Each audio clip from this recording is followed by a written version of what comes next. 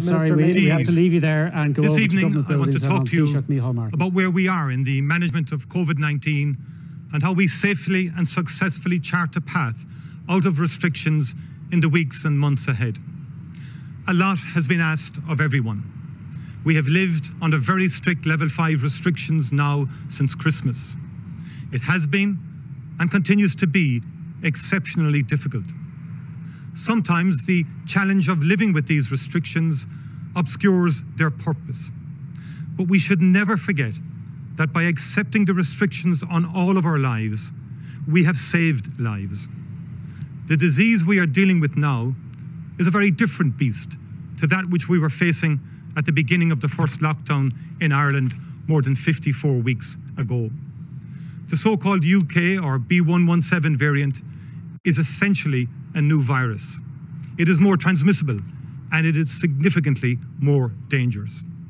The reality of the B117 variant is that if it is given any space at all, it spreads very quickly and the consequences are terrible. All across Europe now, it is causing very serious difficulties in yet another surge. Health services are at crisis point and countries and regions are reintroducing severe restrictions. We can avoid this if we move forward sensibly and safely. And that is what we're going to do. Because of the success in reducing case numbers, we're now in a position to review the 5-kilometre travel limit for people. From the 12th of April, that limit will no longer apply, and people may travel within their county for exercise and recreation. From the 12th of April, 2 households will be able to meet outdoors for social and recreational purposes. We can also plan for a phased return of the construction industry from the 12th of April. Those involved in the construction of housing and childcare facilities may return to work. This will involve around 14,000 workers, and we believe it is absolutely necessary in terms of dealing with the housing crisis and improving the country's childcare sector. From the 19th of April, some additional high-performance training will be permitted, including senior inter-county GAA training to facilitate National League competitions starting in May, as well as training for certain high-performing athletes approved by Sport Ireland in a range of other sports. From April the 26th, outdoor sports training for under-18s can begin again. Golf and outdoor tennis can be played, and we will be able to access outdoor visitor attractions like zoos and wildlife parks. From the 26th of April, the number of mourners able to attend a funeral will increase to 25. 2 people who have been fully vaccinated can meet again, indoors and outdoors, allowing our oldest citizens who've had a particularly difficult year to reconnect. Each time that I stood here and talked to you about the pandemic and what we must do to protect ourselves and our society, I've had to talk about the path out of the pandemic in the future tense.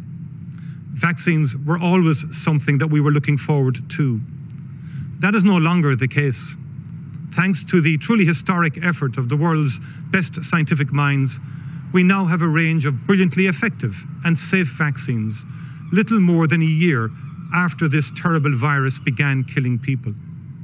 In Europe, we now have 4 separate types of COVID vaccines approved for use, and it is increasingly clear from all around the world that each one of them has a remarkable impact in terms of preventing serious illness and death.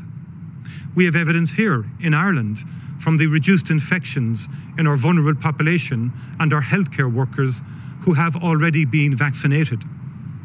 The public health advice is clear.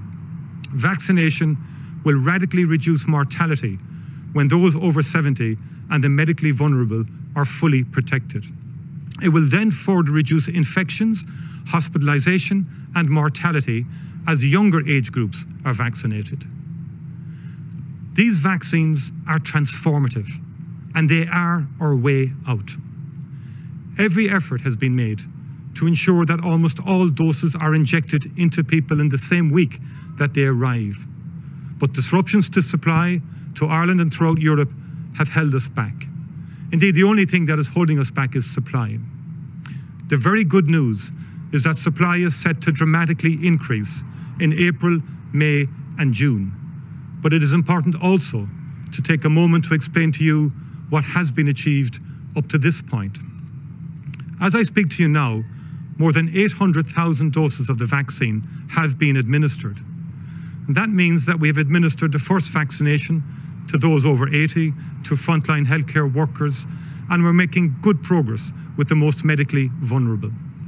This has allowed us to move to the next phase and to begin vaccinating people over 65 and people with underlying medical conditions. By the middle of April, all over 70s will have had their first dose. And by mid to late May, all over 70s will be fully vaccinated. So the truth is that despite the difficulties with international supply, our national vaccination programme is well underway. I expect that by the end of next week, we will have administered close to 1 million doses. After that, our plan is to pick up the pace even further. Close to 3 million doses will be administered by the end of May, nearly 5 million doses by early July, 6 million doses by the end of July. What does this mean for us in real terms?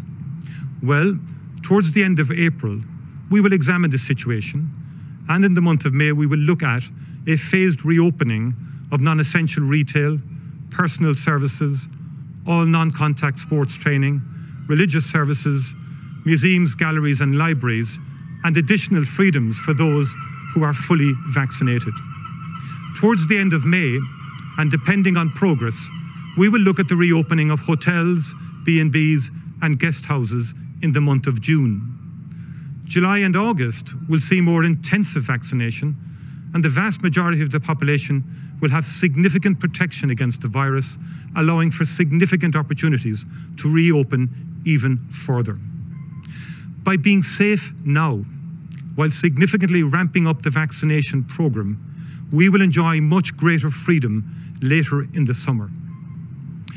Easter is a time for reflection, and it is a time of renewal.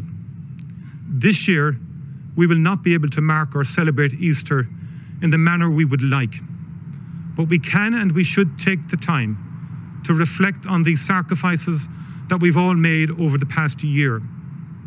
We can and we should take time this Easter to look forward with hope.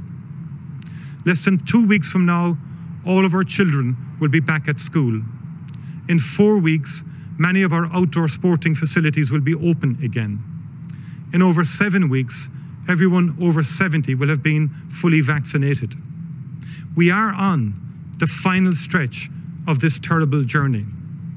This summer, our businesses and our public services will safely reopen. We will finally be meeting and enjoying the company of friends and family once again. We will be able to travel within and enjoy our beautiful country again. Jobs and livelihoods will be restored. And most importantly, the worst of this awful pandemic will be behind us. Steadily and safely, let's get through this final phase together. Thank you very much indeed.